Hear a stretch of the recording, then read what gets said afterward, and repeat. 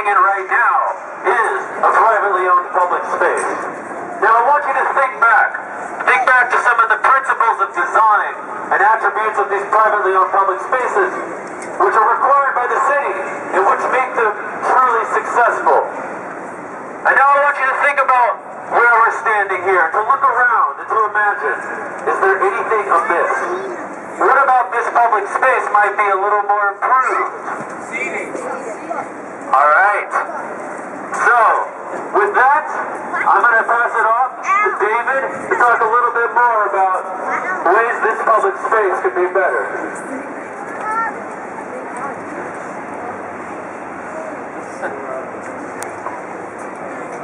Good observant crowd.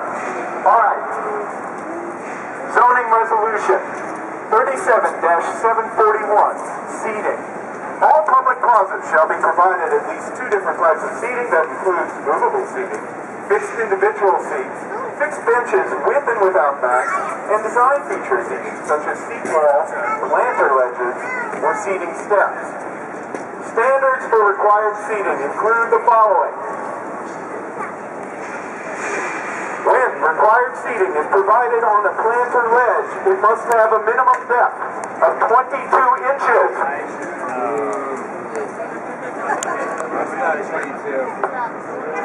Seating walls may have a height not to exceed 24 inches.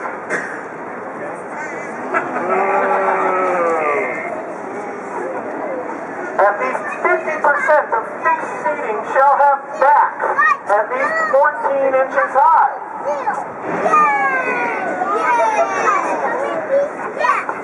Seating walls may be used for no more than 15%, that's 15% of required seating.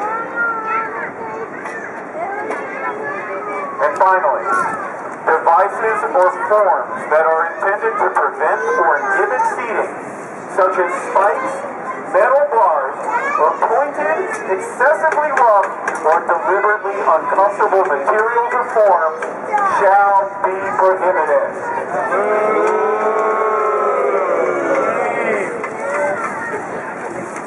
Thank you, David. So we've learned something about Metropolitan Tower Plaza, and that is that you can't really sit here. So, without any further ado, we're going to pass through the Metropolitan Tower through-block connection.